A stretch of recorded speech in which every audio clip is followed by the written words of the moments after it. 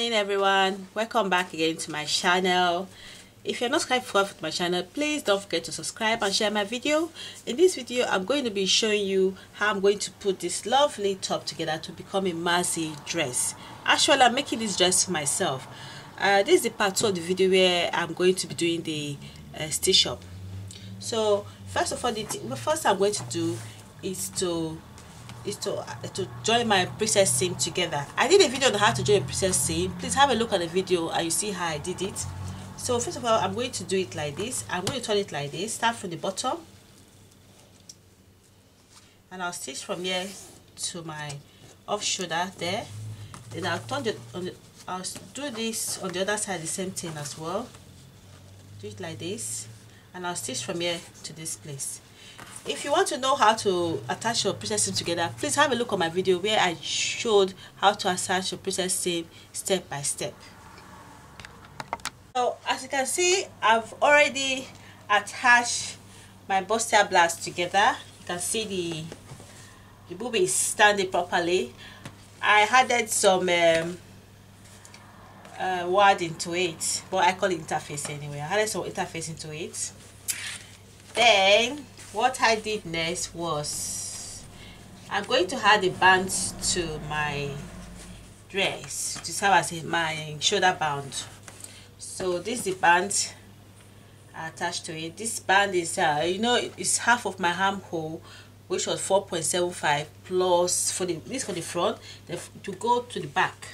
So 4.75 plus 4.75 gave me, I think, to give me 9 point something. Then I added 2 inches for sewing allowance. So 1 inch to attach it to the front and 1 inch to attach to the back of my blouse. So having said that, so the next thing, I cut out a lining the same way I cut out the front. So this is the lining and I attach it just the same way I attach the front. I did a video on how to attach your bustier together. Have a look at that video. So now this is the wrong side of the blouse and this is the right side of the blouse. So I attach it like this, making sure all is equal. Then I'm going to stitch. I'm not going to stitch the handle, I'm going to leave it. I'm going to stitch from there, then I'm going to stitch from there. See? Then when I finish stitching, I'll come back and show you what I did. Now I finished attaching the lining to the blouse, so I'll just open it up.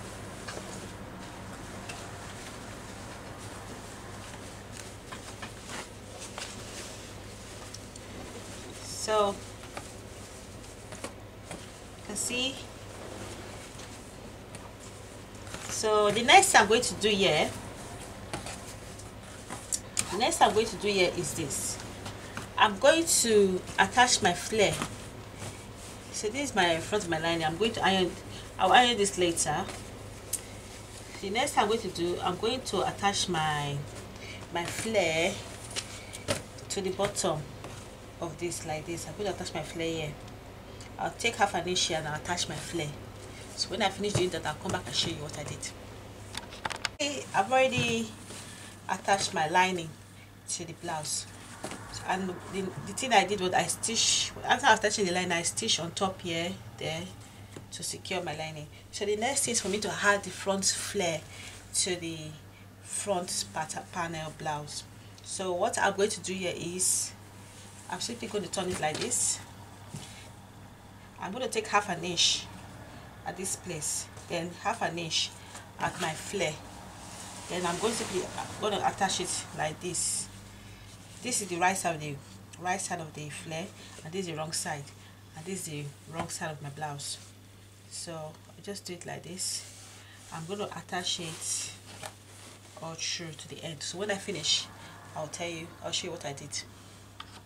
Pattern. So I'm going to pull in my tags here at the back and on this side as well. Then I'm going to stitch it from here straight down. I'm going to stitch it from here as well straight down.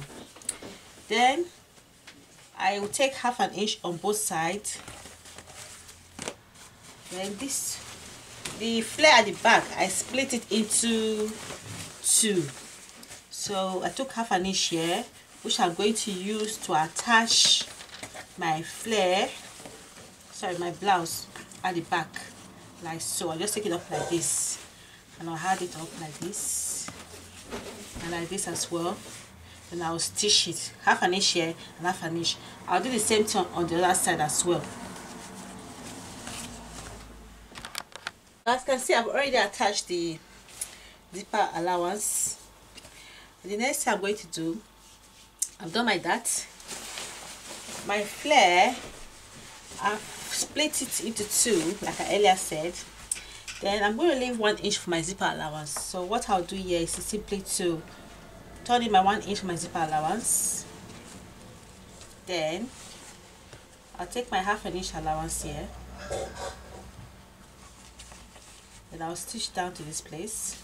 Then after stitching, you see that place here, I'll now turn it like so. You see, turn it like so. Then I'll take my zip and I'll stitch down. So I'll do the same thing on the other side.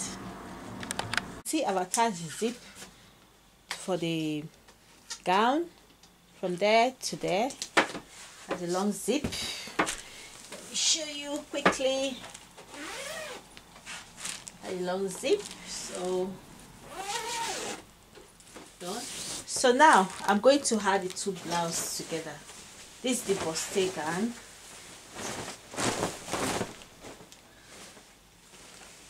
This is the right side, and this is the wrong side.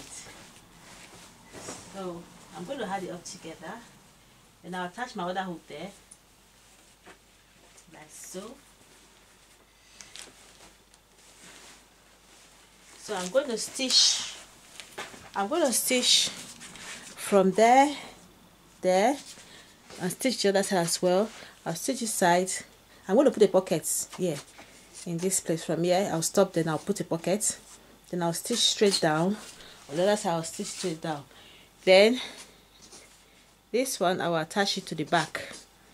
My back handle I'll attach to the back. So when I finish doing that, I'll come back and show you what I did. So I'll take it to the sewing machine now. This is the end product of this big bubble gown for myself. So what I did was this. I did a video on how to create this fringe. Please have a look at that video where I explain how I did this. And also I've attached the side, and also it has a belt attached to it. It's a belt. I also did a video on how to create a band for your sewing project. Please have a look at that as well. So this stone, I had some stone on the flowers. I'll be buying more stones to add to it, but now we are on lockdown, so shops are closed. So that's it. That's really the end of the tutorial. And if you like this video, please don't forget to subscribe. Oh yeah, before I forget, when I was attaching this, I did not attach it at the edge. I came down by I think 2 inches, and I just used my needle and thread to attach. I didn't sew it in. I just used needle and thread to attach, because you can see it's really looking French. So using a machine wasn't really possible for me, so I used my needle and thread to attach it. So I hope you like it. Please don't forget to subscribe and share my video, and also I will see you on my next video. So for now, stay safe, one peace, and bye for now.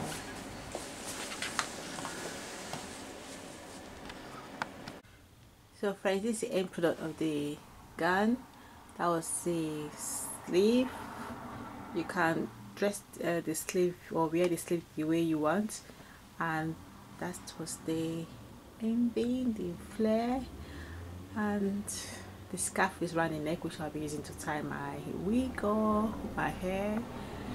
And that's it. And if you like this tutorial, please don't forget to subscribe and share my video, and I'll see you on my next video. Bye for now.